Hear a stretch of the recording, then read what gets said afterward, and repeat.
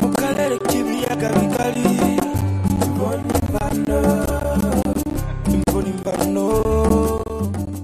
Mwiriweho nshuti muteze amatwi BBC, ni umwanya w'ikiganiro Imvo n'Imvano. Turi kuwa gatandatu tariki 25 ukwezi kwa karindwi umwaka wa 2020. Imvo n'Imvano y'uyu munsi iribanda ku ishusho y'ubukerarugendo mu Rwanda nyuma y'aho urwego rubarwa nk'inkingi ya mwamba y'ubukungu bw'u Rwanda rusubukuriye ibikorwa byarwo. U Rwanda rwagabanyije ku kigero cya 86% ibiciro byo gusura ingagi zo mu birunga, ndetse ikigo gishinzwe kwihutisha iterambere ry'u Rwanda RDB gishishikariza amahoteli gushyiraho uburyo bwo kureshya no korohereza abayagana. Turajya mu Kinigi kureba uko byifashe. Ba mukerarugendo baravuga iki nyuma y'igihe cy'amezi arenga 3 badasura ingagi? Mu rwego rwo kuzanzahura ubukerarugendo kandi mu Rwanda hatangijwe ubukerarugendo bushingiye ku igare. Muri uwo mugambi amagare ari kwifashishwa mu gusura ibice nyaburanga bitandukanye. Turajya mu kigo gitangirwamo amahugurwa mu bigendanye n'amagare kiri mu mujyi wa Musanze, batubwire uko gahunda z'ubwo bukerarugendo ziteye. Turaha ijambo bamwe mu banyamahoteli yakira ba mukerarugendo ndetse na bamwe mu bafite amakompanyi atwara akanafasha ba mukerarugendo, batubwire uko ibintu byifashe nyuma y'aho ubukerarugendo bukomorewe gukomeza ibikorwa. Ikiganiro cyo kuri wa gatandatu mwagiteguriwe kandi murakigezwaho na Yves Bucyana. Samirana radio yacu dukunda cyane, radio yacu dukunda cyane, radio yacu dukunda cyane, radio yacu dukunda cyane, radio yacu dukunda cyane. BBC gahuzamiryango. Nongeye kubaha ikaze mu kiganiro Imvo n'Imvano. Nahereye mu Kinigi mu nkengero za parike y'ibirunga, ari nayo isurwa cyane na ba mukerarugendo.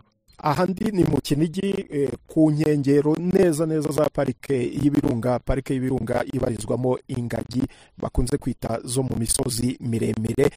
Ingagi nizo urebye mu Rwanda zisurwa cyane mu bikorwa by'ubukerarugendo.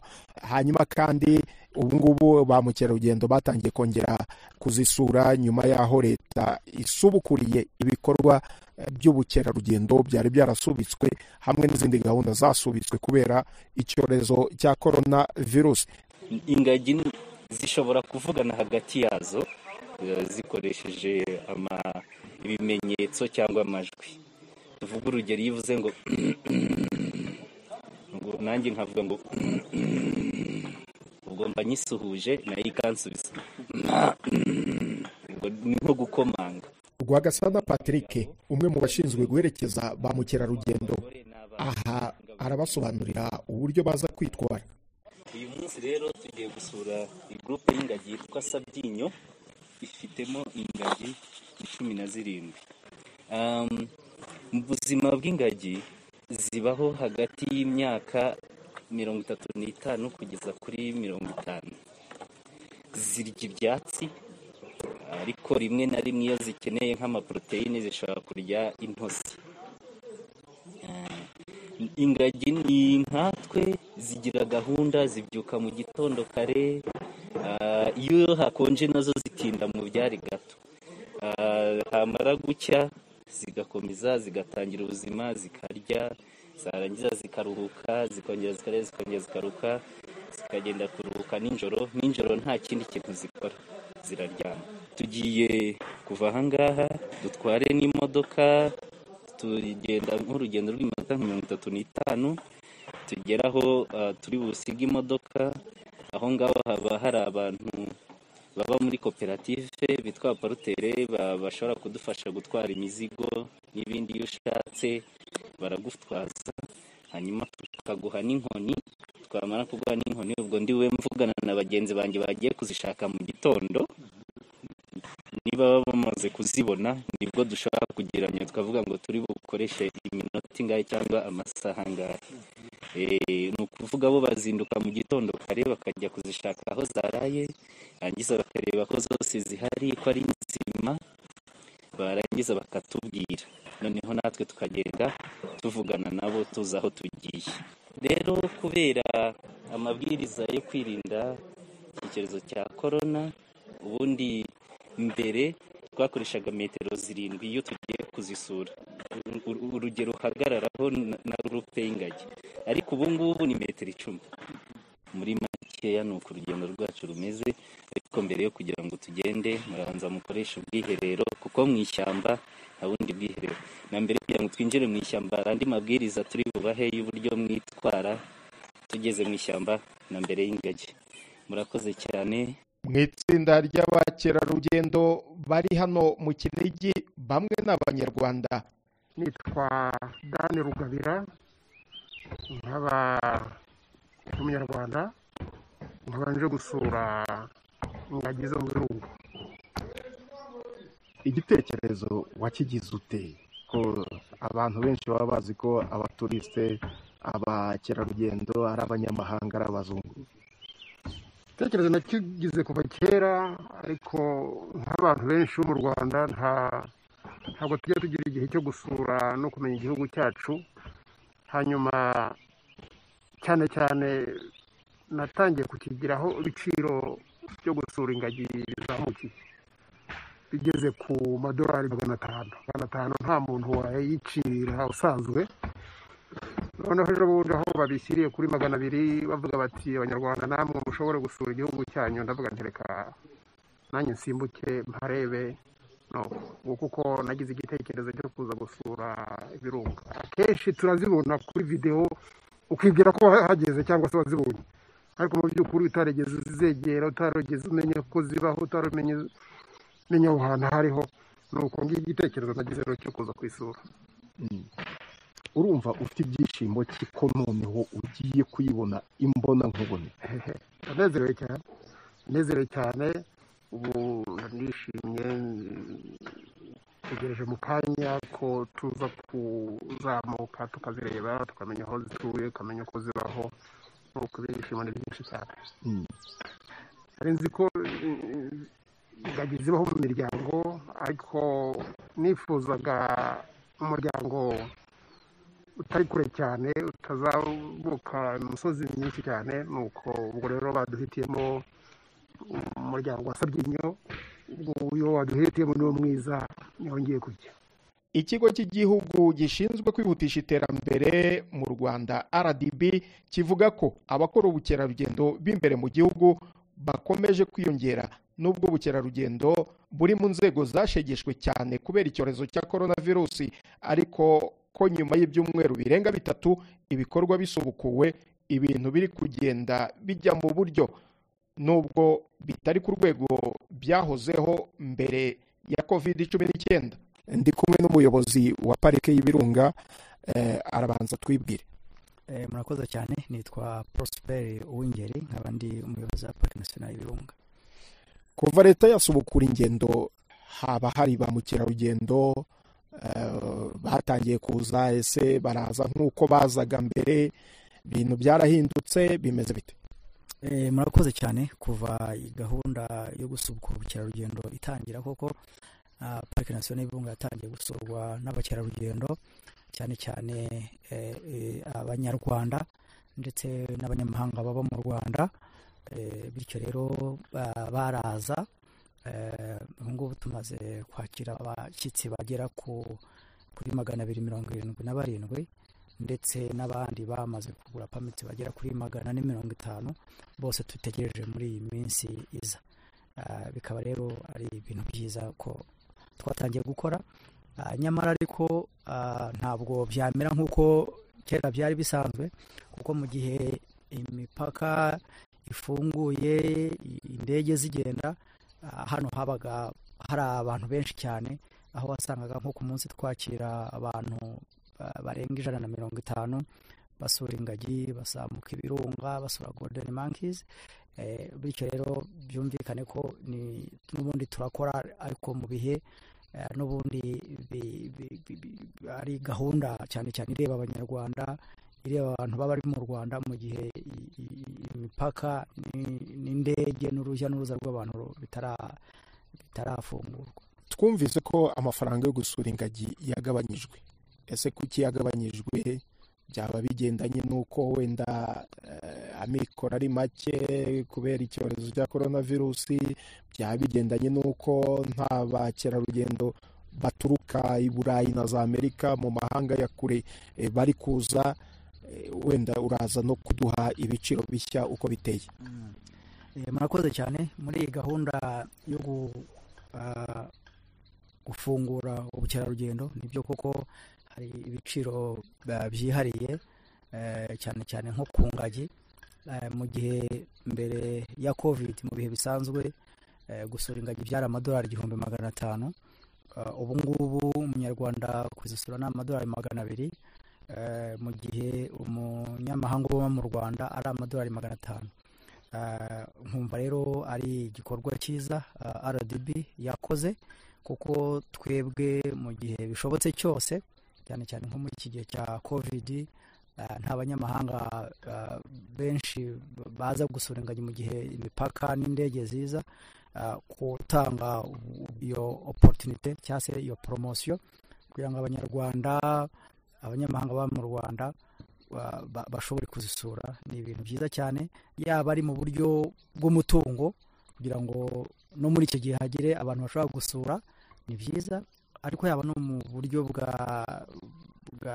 bwo kumenyekanisha, kwamamaza ndetse n'ubukangurambaga, kuko igihe cyose kibonetse, igihe cyose bishobotse, na mbere hariho gahunda ya tembera u Rwanda, mu gihe cyose bishobotse abanyarwanda kuza gusura ingagi, gusura parike, biri no mu nshingano za RDB zo gukangurira abanyarwanda ko buno bukerarugendo bukoreye mu gihugu nacyo ari icyiciro gikomeye cyane. Nkumva rero nka ku ruhande rwacu abanyarwanda urebye ukuntu basura ingagi ni ibintu byiza cyane.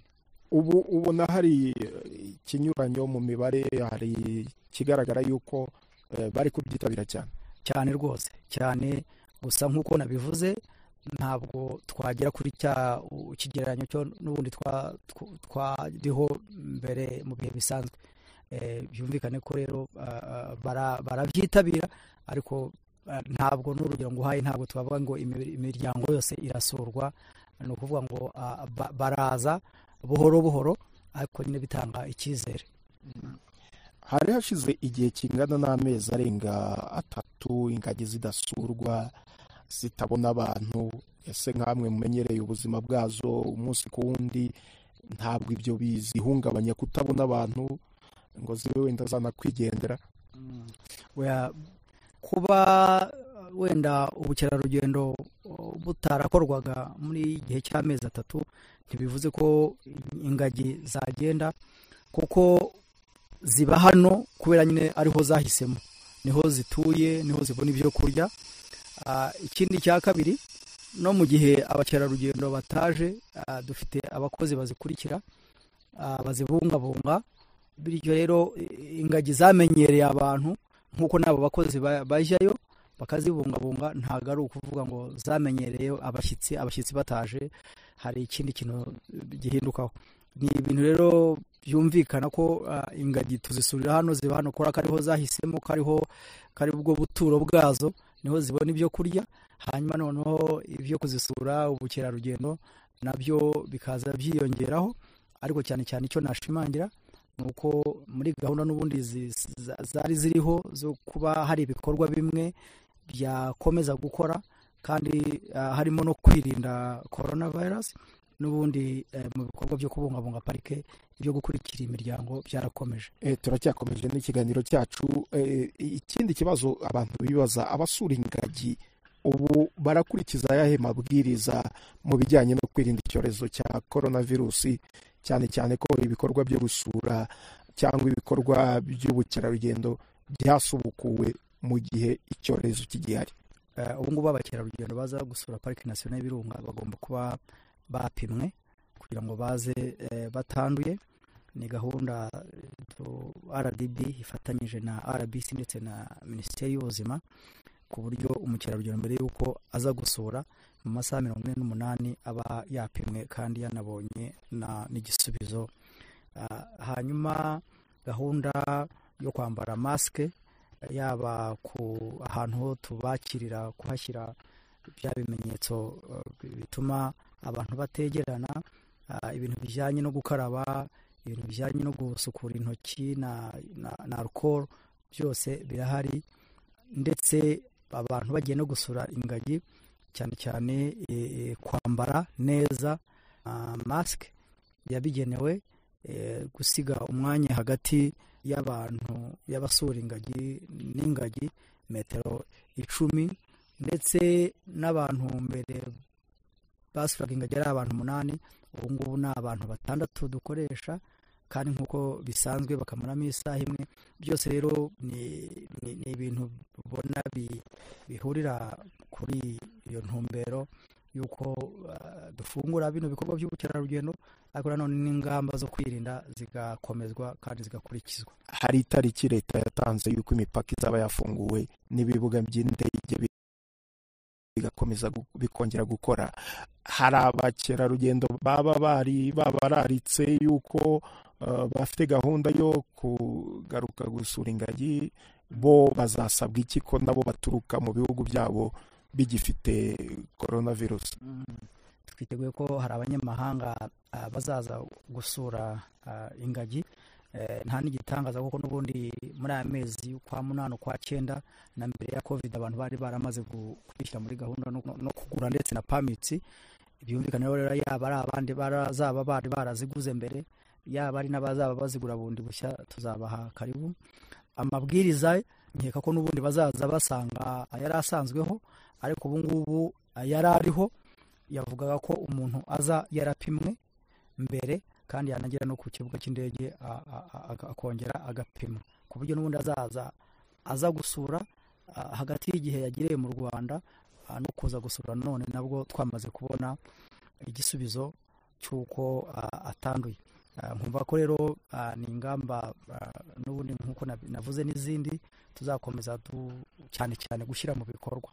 Mvuye mu nkengero za parike y'Ibirunga nanyarukiye hafi yaho ahari ikigo cyigishirizwamo abanyonga igare baturutse hirya no hino muri Afurika kizwi nka Africa Rising Cycling Center. Hashize igihe gito RDB itangaje umugambi ukubiyemo ubukerarugendo bushingiye ku igare mu rwego rwo gushishikariza abanyarwanda n'abanyamahanga gusura ahantu nyaburanga hatandukanye bakoresheje amagare.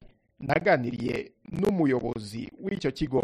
Nitwa Ruben Habarurema, ndi umuyobozi wa kino kigo giteza imbere umukino w'amagare ndetse n'ubukerarugendo bw'amagare hano mu Rwanda. Dutangirira ahangaha nk'uko habona hari imineke, hari gourde, hari casque, ingofero zabugenewe z'abaturiste. Iyo umuntu amaze gufata igare bamaze kumupima aho igare agiye kunyonga, aba agomba kwambara ingofero, agafata gourde irimo amazi, ndetse agafata n'umuneke uza kumwongerera ingufu igihe yumvise akeneye agasukari. Ndabona amagare 1, 2, 3, 4, 5, 6, ndetse hari n'andi menshi, harimo n'ari imbere. Aya magare naki? Aya magare tuyita amagare velo de montagne cyangwa mountain bikes, akoreshwa mu bukerarugendo bwo mu misozi. Bikafasha rero abasura kano gace ka Musanze, agace k'ubukerarugendo cyane, kugenda mu misozi batembera bumva amahumbezi ya kano gace. Ubu abaje mu bukerarugendo bwo ku igare niko twabwita? Yego, mu bukerarugendo bukoreshejwe igare. Icyo bakora bwa mbere ni ugufata igare bakamupima uburebure, bakareba ko rimukwiriye, bakamupima abahungu bashinzwe ibyo ngibyo, abo twita abagayidi. Noneho abo bagayidi bakamubwira bati noneho igare riragukwiriye, ushobora kwambara ingofero, ugafata imineke, ugafata gourde irimo amazi, then tugatangira urugendo. Akamubwira urugendo aho amasaha rumara, ati turakora urugendo rw'amasaha 2, turanyura aha, turazamuka, turaza kumanuka, turagaruka hano mu kigo, niho tuza gusoreza urugendo rwacu. berekeza naho muba mwateguye naho umukiriya ashaka kuko umukiriya ni umwami, ariko arakubwira ati bitewe n'ingufu zanjye ndashaka ahazamuka cyane, ndashaka ahatambika, ndashaka kuza kureba ahantu hari uburanga ubu n'ubu ngubu, akavuga ati ndashaka kujya kureba ibyo twita Twin Lakes, Burera na Ruhondo, ibiyaga byiza hariya mu karere ka Burera, urugendo rumara amasaha 2 n'igice kugenda no kugaruka. ni ukuvuga ngo mufite ahantu hatandukanye mwebwe muba muzi hari uburanga muri kano karere ka Musanze cyane.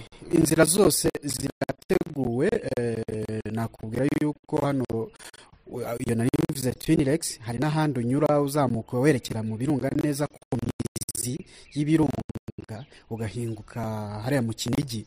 Ni ahantu hafite uburanga bwiza, hafite agakirima keza, ugenda uhumeka umwuka mwiza uva mu birunga. Ikindi nakongeraho ni uko ntabwo ari hano i Musanze gusa, hari abakiriya baba bifuza ati twe tuzanyonga igare iminsi 5. Icyo gihe duhera hano i Musanze tukagera i Gisenyi, tukamanuka icyo bita Congo Nile Trail, ikazagenda ikagera Rusizi, imara iminsi 5.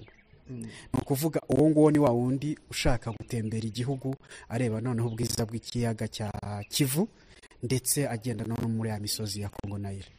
ubu muri iki gihe cya covid ntabwo kugira Rusizi byemewe, bari kujyayo mu minsi ishize muzi ko na Rubavu itari yemewe, na Rusizi, ndetse ubu ngubu icyo nababwira ntabwo iyo ni inzira yateguwe isanzwe igendamo ba mukerarugendo, ariko muri no minsi ubwo bagiye gufungura mu gihe cya covid ntawajyagayo, tuzajya tugenda dukurikiza ingamba za guverinoma kugira ngo zitabweho, tutaba twajya ahantu hari muri risike. dukomeze kuri ubwo bukerarugendo bukoresheje igare, twavuga ko mwabutangira ryari? Navuga iki kigo muko mubizi, abanyarwanda uko babizi ndetse n'abanyamahanga, cyatangijwe gigamije guteza imbere umukino w'amagare, ariko twaje kureba ko ikigo gishobora no guteza imbere uyu bukerarugendo, cyane cyane ko ari ibintu bisanzwe bikorwa no mu bindi bihugu. Tubona ko ari ku rwego rwo gufasha ba mukerarugendo, mu rwego rwo kugira income zifasha kino kigo, dushobora kongeramo ubukerarugendo. Ibi rero byatangiye mu mwaka wa 2017, bigenda bishyirwamo ingufu ku bufatanye bwa RDB, bakadutera inkunga mu rwego rw'izo nzira. Navuga yuko hari n'amahugurwa tujya dukora, aba bagide bafasha ba mukerarugendo mu RDB dufatanyije na abakanishi bafasha ba mukerarugendo mu nzira aho banyura, kugira ngo umuntu wese serivisi ashaka ayihabwe, by'umwihariko mu rwego rwo guteza ubukerarugendo. Ubu bukerarugendo bw'igare butandukanye na buriya abantu bagenda picnic zisanzwe. Ni picnic ukora na siporo, ureba ibyiza ariko ukora na siporo, ukagorora imitsi. Buri weekend abanyarwanda batangiye kubyitabira. Mbere yaho twabonaga abanyamahanga, umuntu akava mu Busuwisi aje ati nzarara hano, nzanyonga igare icyumweru, nzaza groupe iturutse mu Bubiligi ya Brussels Airlines y'abantu baba executive, kaza ati tuzamara iminsi 2 tunyonga igare tuzenguruke inzira zateguwe, tujye ku Kibuye. Nko mu kwezi kwa mbere twagize groupe y'abantu 56 bari baturutse mu Bubiligi. Ibi rero ni abanyamahanga bajyaga baza, ariko turifuza ko abanyarwanda nabo babigira ibyabo. Nyuma batanga ingamba z'uko ubukerarugendo bw'imbere mu gihugu bushobora gukora, abanyarwanda benshi uzi ko bari bamaze iminsi muri lockdown, bari mu rugo.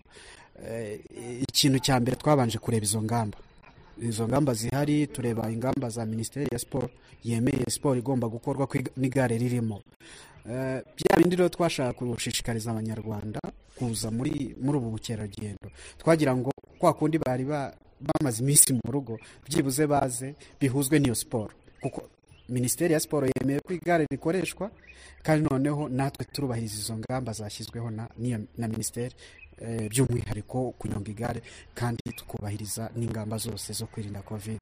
Twagira ngo rero abanyarwanda cyangwa abanyamahanga bari mu gihugu biyumve yuko ikigo noneho kiri open, kuko twari tumaze n'iminsi nta activity dufite, tutemerewe kwakira abantu. Byari mu rwego rwo kugira ngo abantu bumve ko bakora sport, bashobora gutembera bakava i Kigali cyangwa bakava ahandi hemerewe kugenda bakaza hano bakakora ubwo bukerarugendo ndetse bakananyonga n'igare bakanaruhuka bakumva ko baruhutse. Noneho rero tubwire uko biba bimeze, uko biba biteguye. Umuntu araza akanyonga igare akagenda gusura aho hantu ntacyo atanze, bigenda guteye? Ni amafaranga 30,000 ku munyarwanda, tukamuha igare tukamuha umugide ndetse hakaba n'urizana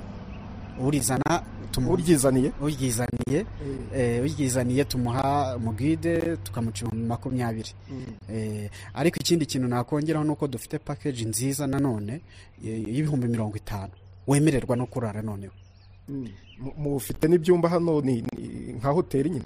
Ntabwo twavuga ko ari hoteli, hano twakira aba cyclist, abantu bakunda igare.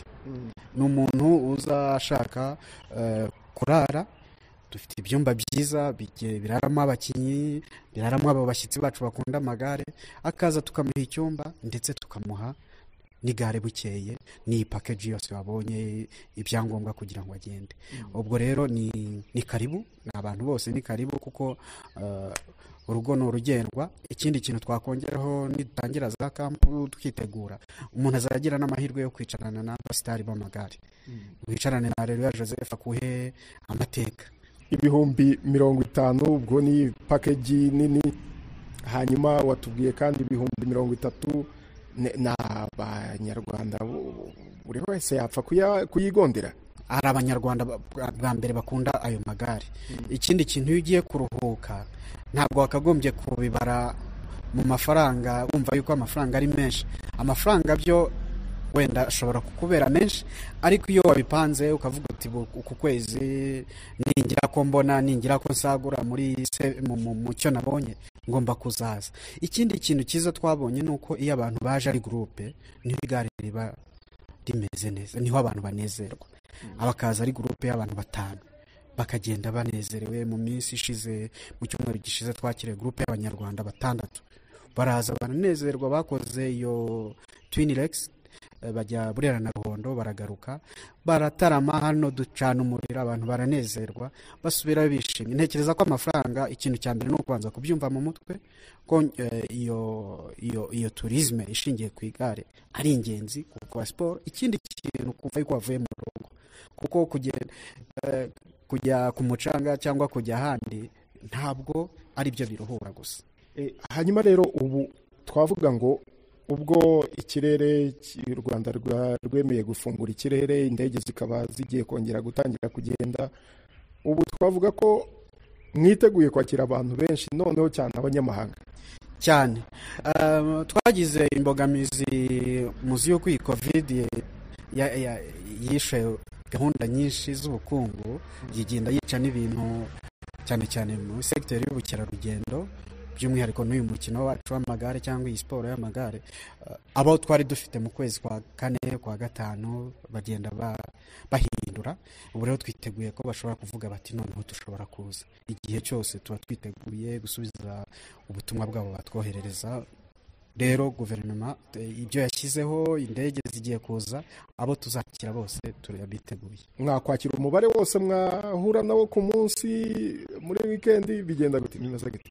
Mbere ya covid twari dufite capacity yo kwakira abantu 56 ku munsi mu kigo hano, tukabacumbikira ndetse tukanabagaburira bakananyonga n'igare. Ariko ubu ngubu kubera gushyiraho gahunda zo kurwanya iki cyorezo, no gushyiraho umubare ntarengwa, yaba mu kunyonga yaba mu abaza mu kigo, ntabwo dushobora kwakira abantu 25, ariko dushobora kwakira 20 mu byiciro bitandukanye mu rwego rwo kutagira umubare mwinshi w'abantu. Ibyo rero byose tubipanga bikurikije gahunda. Ababukinze hari nabo dushobora kwimura tukababwira duti reka tubashyire mu kindi gihe. Ese tukiri kuri izo ngamba zo kwirinda icyorezo cya coronavirus, abaje kunyonga igare bo bafite amabwiriza bagenderaho, bimeze bite? Nibyo ngira ngo wabibonye, iyo ukinjira ku muryango hari aho karabira, kandagira ukarabe ndetse tukagira n'agapimo dupima umuriro nk'uko ubuyobozi bubidusaba kandi natwe tugomba kwirinda koko. Ikindi kintu twandika mu gitabo abahageze kugira ngo tukorane n'inzego waba wagize ufite ubwo burwayi tube twamenya ko yanyuze hano. Ikindi ni sanitizer zirakoreshwa yaba gusukura amagare, dufite n'ikinamba cyoza amagare buri muntu uko avuye kunyonga. Ntekereza rero ko ibyo byose ingamba turazubahiriza kugira ngo umuntu wese uje hano aze ari safe kandi tunamwiteho. ngira ngo ni nayo mpamvu mwafashe itsinda ry'abantu bakeya kugendana ari bakeya. Ya nibyo kuko kugendana ari bakeya bituma babasha kubahiriza ya distance isabwa. Ikindi ntabwo uzi ko kunyonga metero birimo byanze bikunze. Iyo nyonga ntabwo ari kimwe nka foot ushobora kwegera umuntu ka football ushobora kwegera umuntu murwanira wa mupira mukina. Igare haba harimo distance, niyo mugarutse na distance birubahirizwa byose. Wenda ikindi nakubaza, mukorana mute n'ikigo cy'ubukerarugendo mu Rwanda, murakorana mute n'amahoteli mu rwego rwo kwakira aba bantu no kubaha icyo bifuza kigendanye no gukora ubukerarugendo bw'igare? Muhurira he mwembi muri izo serivisi muri ako kazi? Ikigo cy'igihugu cy'ubukerarugendo twanagishimira cyane. Nyuma y'iyi covid bapromotinze cyangwa bateje imbere icyo bita domestic tourism. Mu rwego rero rw'imikoranire badukoreye ibintu byiza cyane, aho badufasha muri promotion. Turakorana umunsi ku munsi aho dusharinga ama package yacu kugira ngo abanyarwanda abanyamahanga bayamenye kandi bamenye n'iki kigo cyacu, bamenye n'ibi byiza biba mu gihugu cyacu. Kuko ntabwo umuntu wari we wese aza aho ari ashobora gusura website ya RDB ariko agahita abona ibyiza ko n'igare mu gihugu cy'u Rwanda birimo. Rero turabashimira cyane RDB. Ikindi warumbaje n'ikijyanye n'amahoteli. Amahoteli cyangwa nicyo twakwita tour companies. Bano ni abantu b'ingenzi cyane kuko tuzi neza yuko amahoteli ajyamo ba mukerarugendo, ariko muri package babashyiriramo ko n'igare ririmo. Umuntu rero akaza azi yuko akunda igare, bakamubwira ati ariko ikindi kintu ushobora gukora, waraye hano mu Kinigi, ushobora gusura ingagi mu gitondo, nyuma ya saa sita ugatwara igare. Dufite ikigo kiba hariya hepfo kandi kiri professional, bazi ibyo bakora. Umuntu ukora ikigo gikora ubukerarugendo, umuntu ufite company akaza akavuga ati mfite umukiriya arava mu Kinigi kureba ingagi, ejo azatwara igare. Ntekereza yuko ni ipfundo rikomeye mu mikoranire yo guteza imbere ubukerarugendo rusange mu gihugu cyangwa n'ubukerarugendo bw'imbere mu gihugu, kuko biba bigaragaza imikoranire. Robin, ubona abantu babyitabira bate? Abantu barabyitabira cyane, gusa kubera iki kibazo cya covid abantu baracyafite ubwoba bwo kujya mu ntara. Birumvikana hari n'ujya kwaka uruhushya wenda uwo babana akamubwira ati buretse tubanze tumenye aho covid igana, ese wajya Musanze ugahura n'uyifite.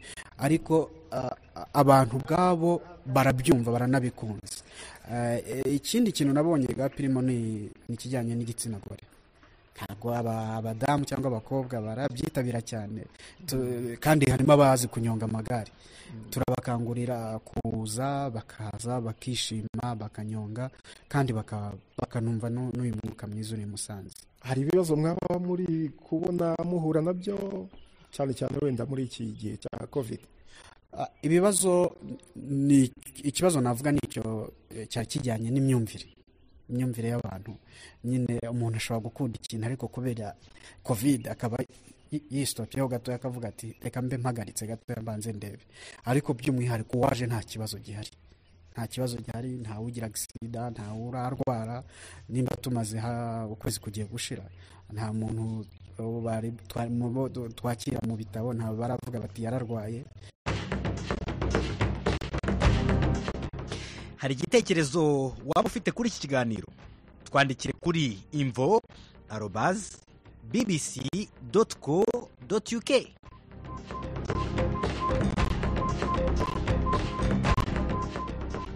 BBC kandi yaganiriye na bamwe mu bari baje mu gikorwa cy'ubukerarugendo bwifashisha amagare.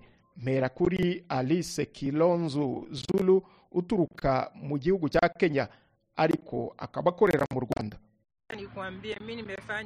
Umubwiza ukuri ni ubwa mbere nkoze ubukerarugendo bwifashisha igare. Ni ukuri nanezerewe cyane.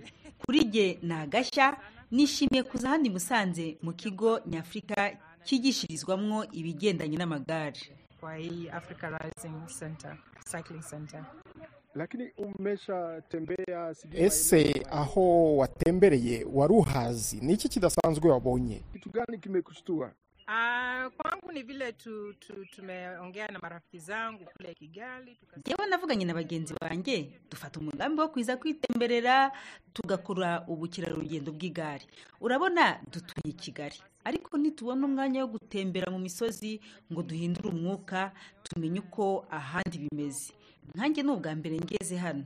Tutembee Rwanda na tumepata wakati wa kuja hapa Musanze kwa Cycling Center.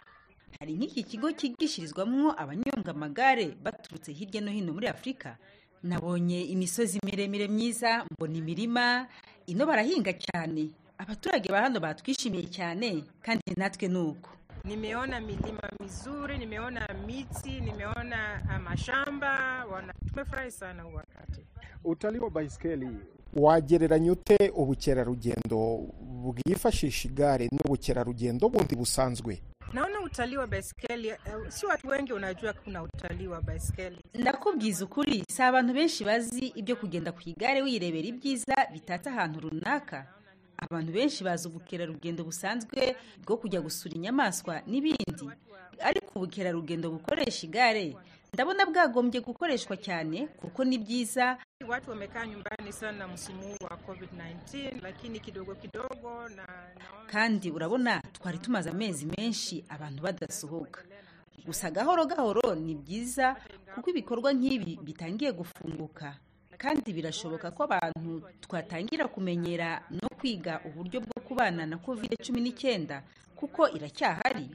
Icyangombwa nuko buri wese yakurikiza ingamba zo kwirinda zashizweho. Make sure amechukua zile measures zimewekwa na serikali. Muri bano ba mukerarugendo rero harimo n'abanyarwanda. Urabanza utubwire amazina yawe? Nitwa Ngarambe Jean Paul. Naje hano muri iki kigo Africa Rising Cycling Center. Iki kigo kiteza imbere amagare mu Rwanda kugira ngo nanjye nkore ubukerarugendo bushingiye ku igare ariko hagamijwe guteza imbere ubukerarugendo bw'imbere mu gihugu. Nturutse mu mujyi wa Kigali. Ubusanzwe igare ariko turikoresha cyane muri siporo. Iyo dukora siporo turaritwara ariko cyane cyane tugamije nyine kugorora umubiri. Ariko ubukerarugendo bwo twari tutarabutangira kubera ko wenda ubukerarugendo twabukoraga bisanzwe gufata imodoka agence icuruza ubukerarugendo, noneho tukagenda haba mu Kagera, haba mu Birunga, haba muri Nyungwe n'ahandi, ariko ubu n'ubwa mbere dutangiye ubukerarugendo bushingiye ku igare. Nyuma y'uru rugendo mukoze urumva umeze ute? Mwaciye he na he? Wabonye iki?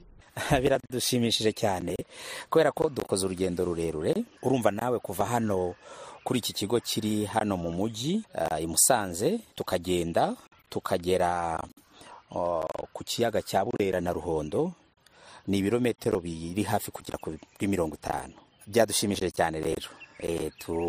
Twarebye imisozi y'ibirunga nyine, twarebye ibyo biyaga, ariko cyane cyane tunahura n'abaturage dusuhuzanya tubona ibi bice, kubera ko ibi bice kubigenda cyane cyane uri ku igare niho bibona neza kurenza iyo ugenda mu modoka cyangwa ubundi buryo bwose wakoresha. Nuko ari bwo bwa mbere twaje, iyi nyine ni kuba ari ubwa mbere, ni urwo rugendo twahisemo.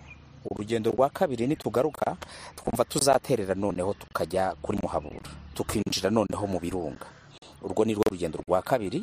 Twatekerezaga gukora izo ngendo zombi tukahamara hano iminsi 2 cyangwa 3, ariko ntago byadukundiye kubera ko icya mbere turananiwe, icya kabiri ejo tuzitegura akazi kujya ku kazi kuwa kabiri. Bivuga ko rero uyu munsi watunejeje, ariko ubutaha bidatinze tuzaza duterere noneho twinjire mu birunga. Twatangiye isaa 3 za mu gitondo, ubu rero dusoje hagati ya saa 8 saa 9. Ubutaruhuka tugenda aho urumva igare iyo urinyonga ugera hari amabuye ukamenya uburyo urwana nayo, wahatambika wahaterera. Hari nubwo twananirwaga yewe tukayaterura, ariko tukirukanka tugakoresha imyitozo yose iganisha ku igare nyine nk'uko Tour du Rwanda zisanzwe zinakorwa mu Rwanda. Natwe twabyiganaga, dore ko twari tunafite amagare meza cyane nyine ateganywa n'iki kigo cyatangije uburyo. Hanyuma umuntu wenda yanakwibaza ati kuki mutabukoreye i Kigali mukarinda kuza hano i Musanze, hari uwuhe mwihariko? Urebye nyine aka gace ni agace k'imisozi miremire rwose, kugakoramo iyi myitozo ubukerarugendo bushingiye ku igare. Icyambere ukora imyitozo ngororamubiri, icya kabiri ariko unishimira ibyiza bitatse u Rwanda. Bivuga ko rero kuza rwose kubikorera ahangaha binyuranye kure no mu mujyi wa Kigali, nubwo naho bwashoboka, kuko biba bishoboka yuko umuntu yashaka gukora city tour, ubukerarugendo nanone mu mujyi azenguruka umujyi nk'uko dusanzwe tubukora. Wenda nuko muri iyi minsi kubera uburwayi busanga nkaho tutagikora imyitozo dukora 2 mu cyumweru ka Friday, ariko rwose aha ni ahantu bigaragara ko guhakorera ubukerarugendo bushingiye ku igare buhakwiriye pe, bijyana n'imisozi, ariko binajyana nuko ikirere cyaho nta bushyuhe bwinshi, muri make nta zuba rikurasaho, byari bishimishije. Nashatse kumenya uburyo bakorana n'amahoteli, cyane cyane ko mu gukomorera ibikorwa by'ubukerarugendo leta yasabye abanyamahoteli gushyira imbaraga cyane mu bikorwa byo kureshya ba mukerarugendo, maze nganira na bamwe mu bafite amahoteli n'ibindi bikorwa bishinzwe kwita kuri ba mukerarugendo. Nitwa Rosette Chantal Rugamba, nkaba ndu munyobozi kandi nkaba na nyiri company yitwa Songa Africa the Tourism Company. Cyane cyane muri iyi company dukora ibintu byo kuzana ba mukerarugendo mu gihugu, tukabatembereza mu gihugu hose. Ariko kubw'umwihariko nanone iyi company ifite ni hoteli lodge yitwa Amakoro Songa Lodge, ariyo iri hano Nyange mu Kinigi. Twebwe cyambere na mbere reka tubanze dushime RDB, twafatanyije ikigo gishinzwe ubukerarugendo cyadufashije gukangurira abantu cyane cyane ubu ngubu muri iki gihe cya COVID, aho tugomba kumenya tuti abakerarugendo tuzabona mu gihe abantu bataratangira kuza mu gihugu yuko ari abakerarugendo ba domestic tourism, ari abanyarwanda cyangwa se abanyamahanga batuye mu gihugu. Iki rero kimaze kutwereka yuko hariho byinshi tutari tuzi, ku buryo tugiye n'ibyari bihasanzwe nk'ibi ubundi wenda tutakoreshaga cyane, ubu ngubu nibwo dukanguriye kuvuga tuti twebwe akazi kacu ni uguhuza ibikorwa bihari tukabigeza kuri ba mukerarugendo bo mu gihugu, ariko tukareba n'igishobora kunogera uwo mushyitsi waje. Twashyiramo rero nkatwe dufite amahoteli nk'ubu ngubu ahangaha, ni ukuvuga ngo baje kuwa gatanu bazataha ku cyumweru, umunsi umwe nawufashe ari uwo kugendera mu magare. Iyo activity itahaba ntabwo bajyaga kumva yuko serivisi tubahaye inoze cyane, kuko iyo umuntu ari kumwe n'umwana akaba ari kumwe n'indi nshuti ntabwo ari byiza kugira ngo bagume, kandi natwe ntabwo ari byiza ngo tujye tugumisha abantu mu mahoteli, ahubwo tujye tubasohokana. Gutwara amagare n'ubukerarugendo murabihuza mute? Ubukerarugendo buriya abantu bahaguruka bava iwabo baje kureba ibyiza by'igihugu. Akazi kacu rero ni ukugenda dushakisha ibyiza biri mu gihugu. Ni ukuvuga ngo akenshi abantu benshi bamenye igihugu cyacu kubera ingagi gusa. Icyo dushinzwe twebwe rero ni ukubabwira ngo hari ibyiza byinshi cyane byo mu gihugu cyacu bitari ingagi gusa. Cyane cyane rero nicyo tuba tugamije, uretse no kubereka ibyiza bihari, nicyo tubagamije none se no kuvuga ngo umuntu kugira ngo afate indege ave mu bihugu byabo baba bashaka ngo bamare iminsi myinshi mu gihugu. Ubwo rero twebwe twatangiye bamara iminsi 4 bongeraho iminsi 5 iminsi 7 uburyo ubu tugeze ku minsi 10 tuzengurutsa abantu za Nyungwe za Mukagera mu Birunga za Gisenyi Kibuye hose mu gihugu ndetse no kubereka umuco tukabatwara i Butare kureba museums. Ariko rero noneho akarusho k'ubukerarugendo bwo muri iki gihugu bugenda bwiyongera niko natwe tugenda dushakisha ibindi bintu bishya. Tukavuga tuti nuje kureba ingagi uramubwira uti numara kureba ingagi urajya gusura mu gitondo nimugoroba ushobora kujya gukora ikindi. Ni nako twatangiye. Ushobora kujya kureba iby'iwacu culturel, ushobora kugenda gusa ureba ubwiza bw'igihugu bwa Musanze cyangwa se Kinigi aho turi. Ariko noneho iyo ugize Imana ukabona nka Rwanda Cycling ahangaha aho noneho badufasha kuba baranogeje akazi k'iyi activite, murabibona ibyo bafite amagari, bafite ibyo gukoresha, bafite nibyo tuba dushaka cyane cyane. Ubukerarugendo u Rwanda rwiyemeje n'ubukerarugendo bwa bundi bunoze, tugomba dukorera ibintu byiza. Kugira ngo rero binoge nuko ugomba gukorana n'abandi, ntiwiharire gukora ibintu byose. Aya mahirwe rero yo kuba Rwanda Cycling Center ahangaha byarabinogeje, bakaba baranatwemereye yuko nta nubwo ugomba kuba umuhanga mu magare. Nk'abashyitsi nzanye hano no munsi nka Song Africa ni ikindi kintu icyo twita domestic tourism. Ni abantu batuye mu Rwanda ukabazana, ntabwo bazasura pariki, ariko noneho ukababwira uti niba udasura pariki muze mbereke ikindi gikorwa. Kandi noneho cya kindi cy'ibyiciro byose, harimo umwana w'imyaka 8, hariho n'abandi bakuze, hariho abadamu, hariho n'abatari bakoresha igare na rimwe. None ukaza ahangaha ikaba experience. Twebwe rero ukuntu twabipanze, baraye mu makoro, baraye neza, byari byiza. Ariko noneho mu gitondo ukavuga uti nimuva aha muze twabanje tugenda n'amaguru kugira ngo barebe igiturage, tugenda tubasobanurira ibiribwa by'ahangaha, ibirayi uko babihinga, pirete, ukerekana imisozi, ukagenda uvuga babikunze pe.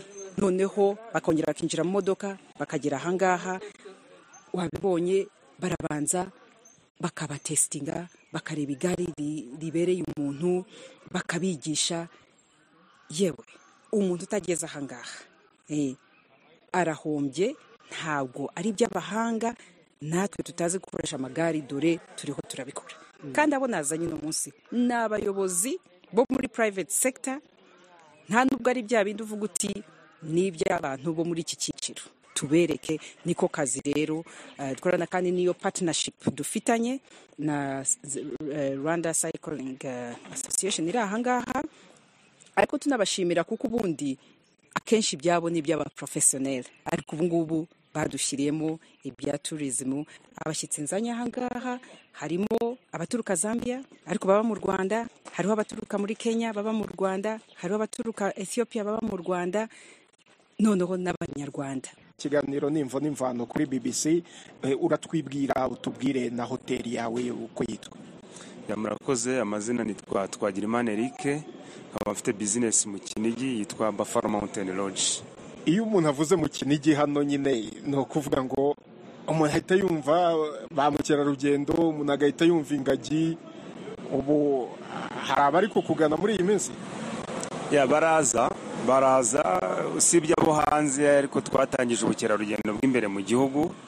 Dufite ibintu byinshi mu gihugu dushobora gusurisha abantu bacu cyangwa se abandi banyamahanga bari basanzwe baba mu gihugu. Ubu hashize ukwezi ubukerarugendo bwongeye gusubukurwa, twavuga ko ugereranyije umaze kwakira nk'abakerarugendo bangahe? Mu kwa gatandatu ushize nakiriye abantu 9, mbajyana mu kiyaga cya Burera na Ruhondo, ndetse abandi bushobora kurira ikirunga cya Bisoke. So navuga rero ko kuri ngewe ntabwo bimeze nabi cyane, kuko no kwa gatandatu utafite abandi 12. Bariyandikisha biterwa na marketing bakoze. Ni question y'uko umenyekanisha ibyawe, hanyuma abantu barakubaza na mpamvu. wowe bigenza ute ko andi mahoteli twumva yuko bavuga ngo nta kiri kugenda kubera coronavirus? urabona mu Kinigi tuvugishije ukuri dufite amahoteli ari ku rwego rutandukanye, so biterwa n'aho waprashije business yawe. So nge ndi muri moyenne, ndi muri classe iri hagati, ku buryo yaba ari wa munyarwanda uri mu gihugu hagati, yaba ari wa munyamahanga wari usanzwe aza, so abo bantu ngewe nakomeje kubakira barahari. Hanyuma tugarutse inyuma, ubukerarugendo butarongera gusubukurwa, amahoteli atarafungura, benshi bavugaga yuko nyine business yari yarahagaze. Wowe yakugizeho izihe ngaruka? Zaba ari ingaruka zikomeye ku buryo business yawe yaba twavuga tuti yarahungabanye? Covid yatugizeho ingaruka twese ku isi yose. Mu mutwe first of all twarangiritse twese, kubona ikintu cyiza kigafunga ubuzima bw'isi yose, abantu bose mu mutwe barangiritse.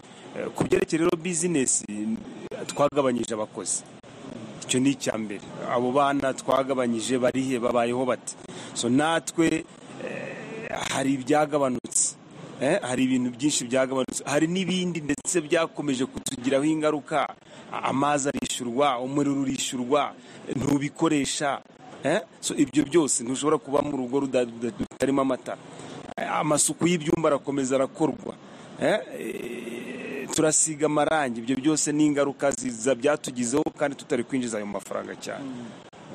None ubwo abo bakozi uzabagarura, business niyongera kumera neza cyangwa se byararangiye?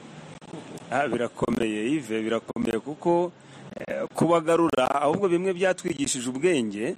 Hari aho wari ufite 3-4 batari ngombwa, so ubu rero simvuga ko batari ngombwa cyane, ariko ubu twize strategy yo gukoresha umukozi umwe ukamubyazamo 3.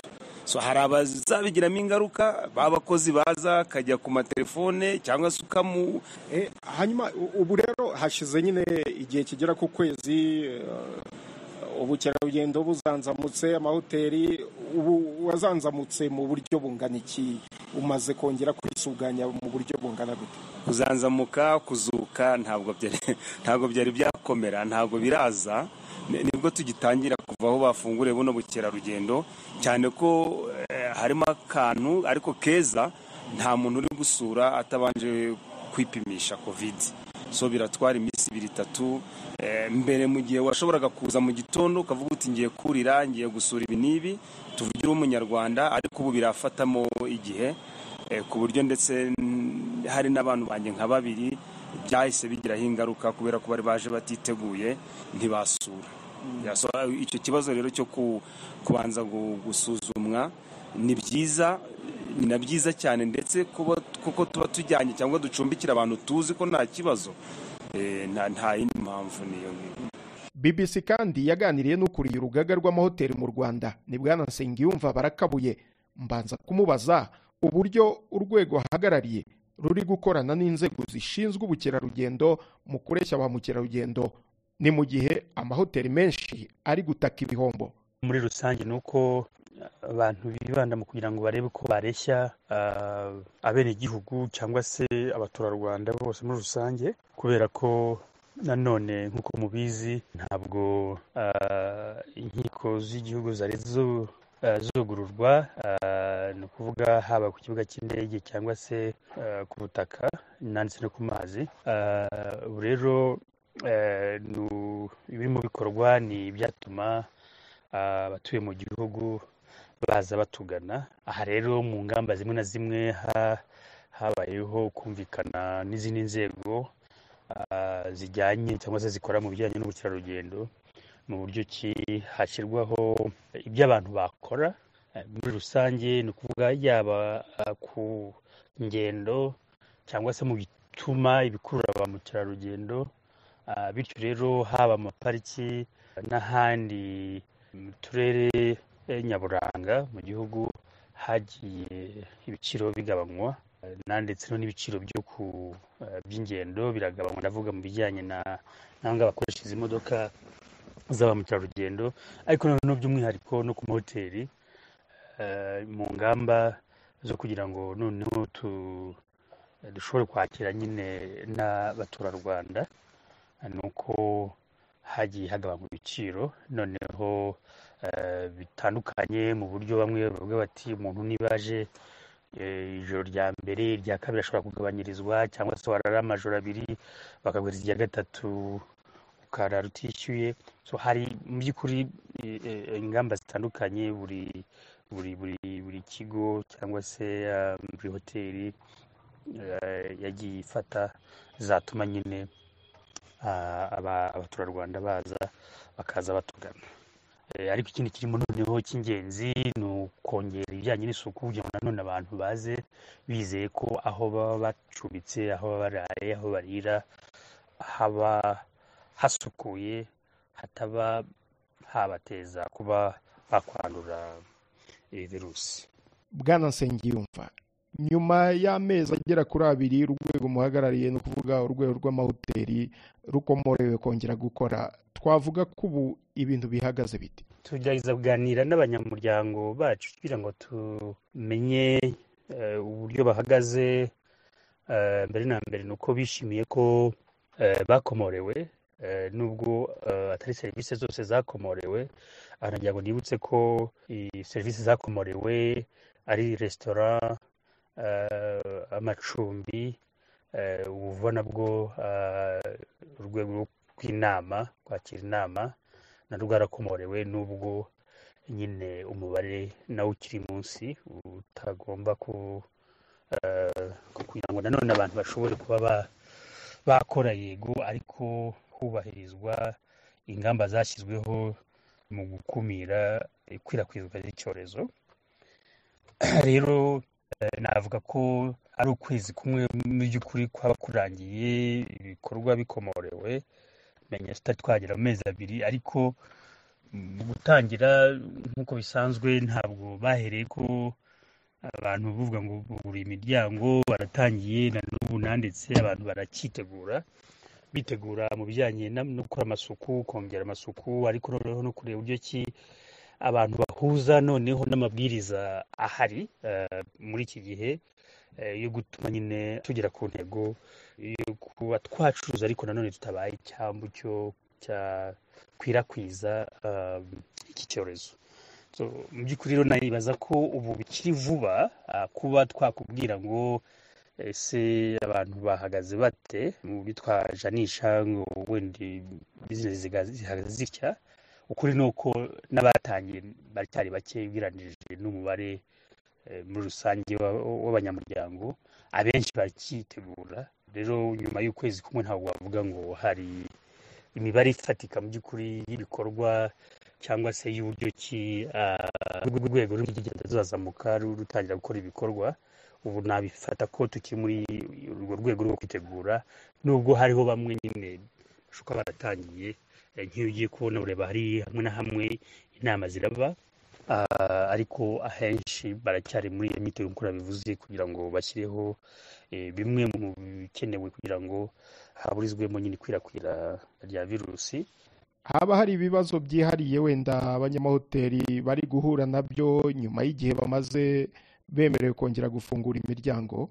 Icyo umuntu yavuga gihari kigaragara ni uko ibintu uburyo dusanzwe dukoramo bwarahindutse. Dufashe nk'urugero rwa serivisi y'inama, ubu birasaba ko aho hagomba kwakira nk'abantu 90, ni gufata 1/3 ni kuvuga abantu 30.